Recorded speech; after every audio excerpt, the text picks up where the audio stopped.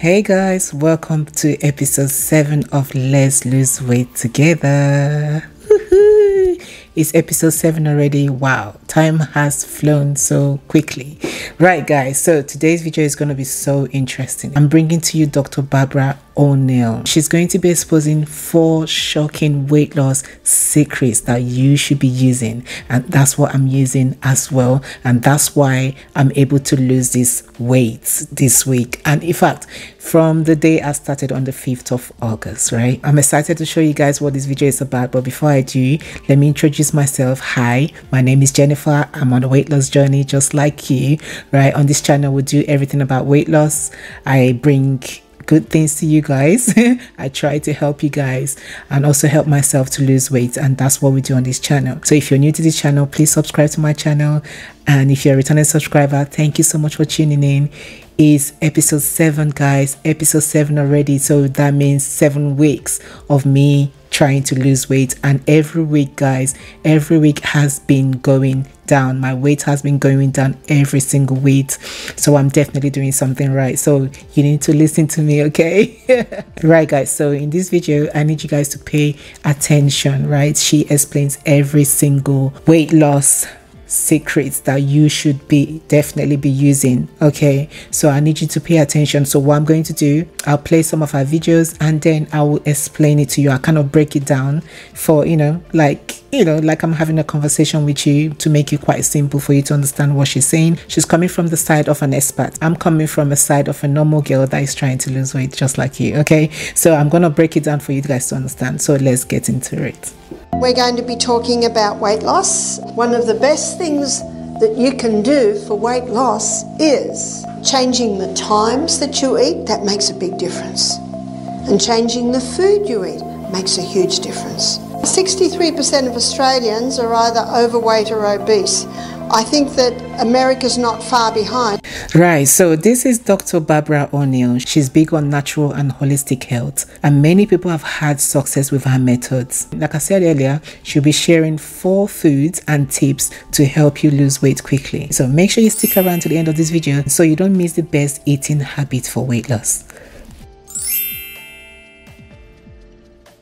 One of the best things that you can do for weight loss is to eat breakfast like a king, lunch like a queen, and then tea like a pauper, or you call it supper, yeah? And as one lady said to me, well, what do paupers eat? I said, sometimes nothing. So Dr. Barbara suggests that if you want to lose weight, you need to eat a big breakfast, a big lunch, and a small dinner. So the idea is that during the day, when you're more active, your body needs more energy, but at night, since you're not moving around very much, you don't need as much fuel. So by eating less at night, you avoid having less sugar sitting in your body when you are not burning it off, which helps with weight loss. What many people are doing today, they eat breakfast like the pauper, they eat lunch like the pauper, and the tea or the supper is the king and the queen together. So a lot of people eat big dinners, and that's not good at night because we're not active. So when we eat heavy meals in the evening, the body ends up with too much sugar that it doesn't use up. Instead of burning it as energy, the body stores it as fat, which leads to weight gain. So Dr. Barbara says that this habit is one of the reasons why people gain weight. So having big meals late in the day when we're not moving around very much just turns into extra fat in our body. So it's not good to eat late at night. For example, if you have like a big plate of pasta or rice and then you spend the rest of your night watching TV, all those extra energy that your body did not use end up getting stored as fats. So instead, eating lighter at night helps you to prevent that. That we eat breakfast as our main meal, that we have a main meal in the middle of the day, and then if anything's eaten at night, make it very light. So next is to reduce your carbohydrate intake. And that number one is the food that we're eating. And it's the high carbohydrate diet that many people are eating today. So Dr. Barbara recommends cutting down on carbs if you want to lose weight, because eating too much carb is a big reason why people gain weight. When you eat a lot of carbs, your body turns them into sugar, and if you don't burn that off, it gets stored as fat. So to lose weight, it's really important to reduce on how much carbs that you're eating. So some of the common foods that are high in carbs are your breads, your pasta, potatoes, and sugary snacks. For example, if you're used to eating a lot of bread with your meals or having pasta for dinner, try switching to smaller portions or replacing them with more vegetables or protein, which is something I've always spoken about in all different episodes of my videos. So that way you're not overloading your body with carbs. So bread is very common. Cereal, and we're just going to say cakes, etc., because if we say everything, when you go into muffins and croissants and donuts and pasties and pies and pastries, etc., etc., etc. So what's happening on this high carbohydrate diet? People have eliminated the fat and they're eating lots and lots and lots of this, not realising that that excess glucose, once we've filled up the energy cycle, we've filled up the glycogen stores, and so now the body sends it to the fat cells. So a lot of people try to lose weight by cutting out fats, but they still eat a lot of carbs. But what they don't realize is that the extra sugar from carbs eventually gets stored in the body as fat anyway. So they don't know that. So Dr. Barbara explains that when you eat too much carbs, your body turns the extra sugar into fat, and this type of fat can be dangerous. This type of fat usually builds up in your hips, your thighs, your arms, your belly, and it can even get into your internal organs, which is harmful for your health. For example, if you're eating a lot of bread, pasta, sugary snacks, even if you avoid fatty foods, that extra sugar will still turn into fat and eventually stores in your body, especially in those problem areas. In fact, it's one of the most dangerous fats, because what the body does is it stores it in the probably areas of the body that's not used a lot, maybe the arms, the belly, the hips, the thighs, and then when that gets filled up, then it starts to go to the internal organs, weighing them down. So another high carbohydrate food that Dr. Barbara advises is wheat. Dr. Barbara also suggests that we need to cut back on wheat. Yes, because a lot of wheat that we eat these days is hybridized, okay? Hybridized means it's been genetically altered to grow faster. Altered to grow faster or to yield more. So the modified wheat can actually cause your blood sugar to spike very quickly, sometimes even more than our regular sugar. So when your blood sugar goes up like that, your body ends up with extra sugar, the glucose. And if you don't burn it off, it gets stored as fats, which obviously would lead to weight gain. Like for example, if you're eating a lot of foods made with wheat, like your bread, your pasta, your baked goods, your body could be getting more sugar than you think, even if you're not having desserts. That extra sugar can quickly turn into fat, especially around our belly area or our thighs.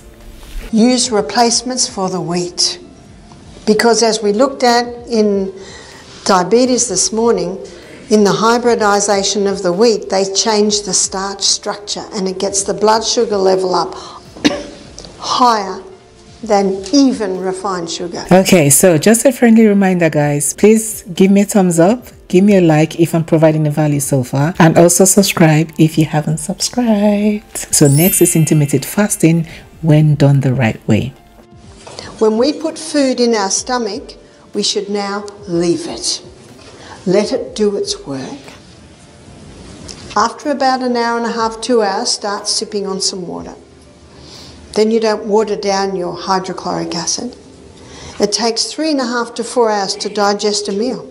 So, Dr. Barbara is a big supporter of intermittent fasting if you're trying to lose weight. She suggests cutting down on snacks and desserts between your meals. Those little bites between your meals can add up and keep your body from fully resting and digesting properly. She also recommends drinking water about 2 hours after you finish eating to help balance the acid in your stomach, which is the hydraulic acid which helps break down the food in your stomach. It takes your stomach about 3 to 4 hours to digest a meal. So Dr. Barbara advises to give your stomach a bit more time to rest. This rest period allows your digestive system to get recharged and get ready for the next meal, which obviously helps you with weight loss. For example, instead of snacking on chips or candy between your meals, try having a glass of water or tea and let your body digest fully before your next meal. This will give your digestive system a break and help you avoid extra calories.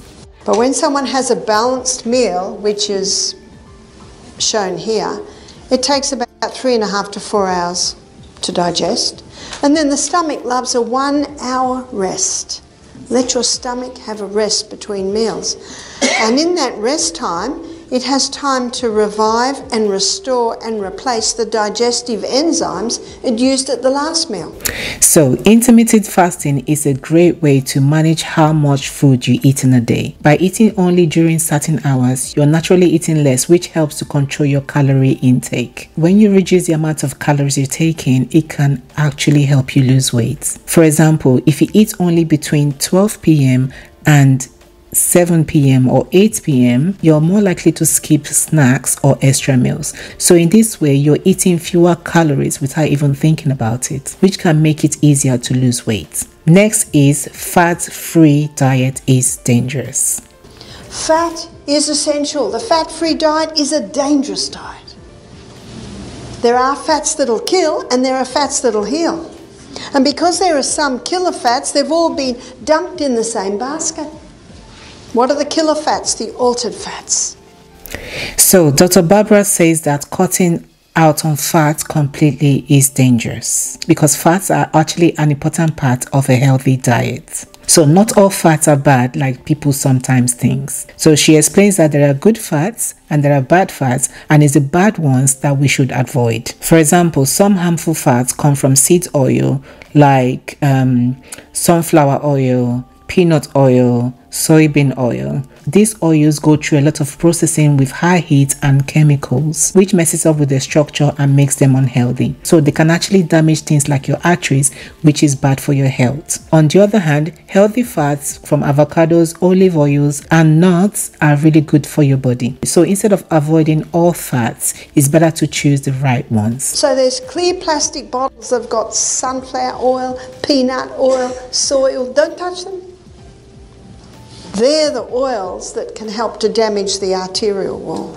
They're the dangerous oils. And your deep fried foods. If you do fry any food, it should be always in a saturated fat because saturated fat is heat resistant and light resistant. So, Dr. Barbara also advises to avoid deep fried food because they can be bad for your health and they can also lead to weight gain. If you really need to fry your food, she suggested that you should use saturated fats or oils because they can handle heat better and won't get damaged like other oils do. For example, olive oil or coconut oil are good choices for frying because they are more stable and they won't break down easily under high heat. She also points out that it's not the fat itself that makes us gain weight. It's about choosing the right type of fats. So if you're frying your food using oils like coconut oil, is much healthier than your regular vegetable oil. You see, it's not the fat that makes you fat. It's actually these refined carbohydrates. Now, carbohydrates are not bad. What a relief. We like them. The problem is when they're overdone and refined. That's the problem.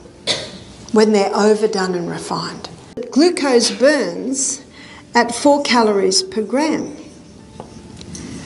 whereas fat, it burns at 9 calories per gram.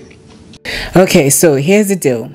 Glucose, your sugar, which comes from carbohydrates, which is your carbs, gives you about 4 calories for every grams you eat. On the other hand, fats gives you 9 calories per gram. So this means that fats actually provides more energy than glucose does, than sugar does. So for example, if you eat 10 grams of sugar, you get 40 calories from it. But if you eat 10 grams of fats, you get 90 calories from it. So including healthy fats in your diet can give you more energy overall compared to just eating carbs.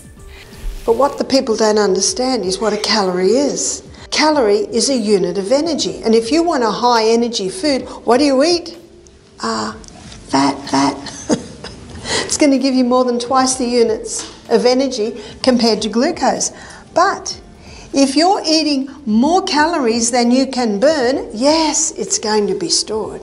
So guys, the key point to remember here is that we shouldn't eat more calories than our body needs. If we take in more calories than we burn, our body will store that extra calories as fats. For example, if you need 2,000 calories a day and you eat 2,500 calories, your body will store that extra 500 calories as fats. So it's important to keep track of what you're eating and make sure you don't go over your calorie needs to avoid gaining weight. So in summary guys, when it comes to losing weight, it's not just about cutting out on certain food, it's about making healthier choices. Dr. Barbara talked about fewer calories, making healthy choices, choosing healthy fats, practicing intermittent fasting to help manage how much you eat. And remember, the most important thing is not taking too much calories than your body needs so that you don't store extra fat. Having a balanced diet is very important when you're trying to lose weight. Everything in moderation is key. Portion control is key, no matter what you're eating, okay? So let us know in the comments below. Feel free to share your habits, your tips, your thoughts in the comments, okay? So we can all learn from each other's experiences. Thank you guys so much for watching, and I'll definitely see you guys next week in episode 8 of Let's Lose Weight Together. Bye guys.